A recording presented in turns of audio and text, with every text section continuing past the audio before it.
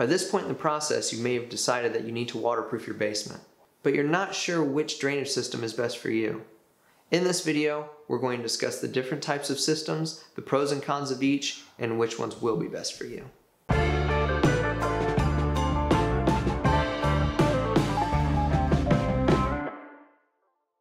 Hi, I'm Greg Backus, and I'm a project manager. I've been with Acculevel for about 4.5 years. Waterproofing your basement is important, but there are a couple of options when it comes to drainage systems. The first option that we're going to talk about is exterior water drainage.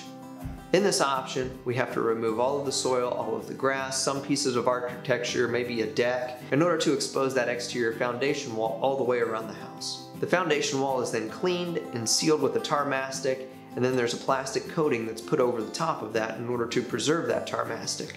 Then a drainage tile is set at the footing, sometimes pea gravel put around that drainage tile, and then that drainage tile is routed to a sump system that's inside of the basement, or it's routed to an area with extreme fall to allow all of that water inside the drainage tile to be pushed to a different location.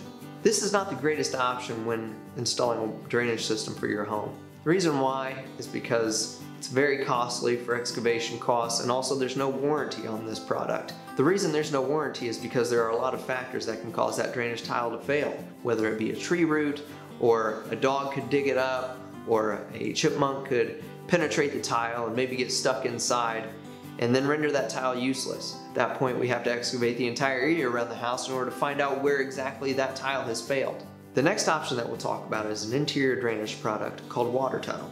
This product is a drainage tile that sits directly on top of the footing inside of the house. You have to jackhammer about 6 to 8 inches away from the wall in order to install this product. This is a good option if you're having minimal water seepage along the wall. Maybe it seeps out every once in a while when it rains, and you really need to capture a minimal amount of water and take that to a sump pump. This drainage tile will rest on top of the footing, which we can't guarantee that every house has a footing underneath that floor.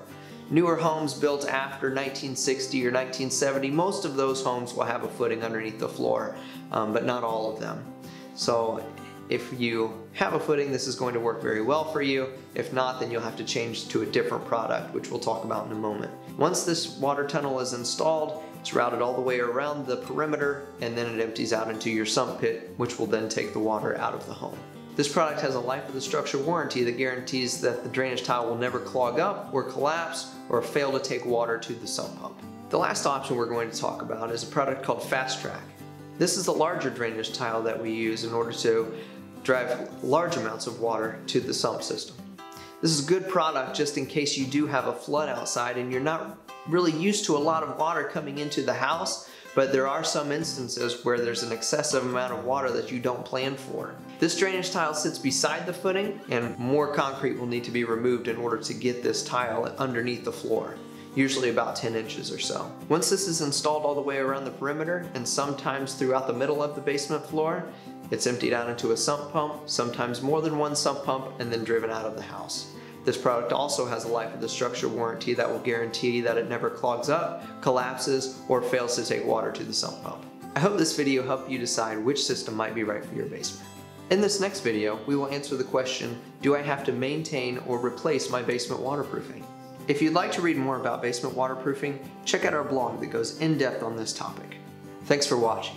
Please be sure to like and subscribe.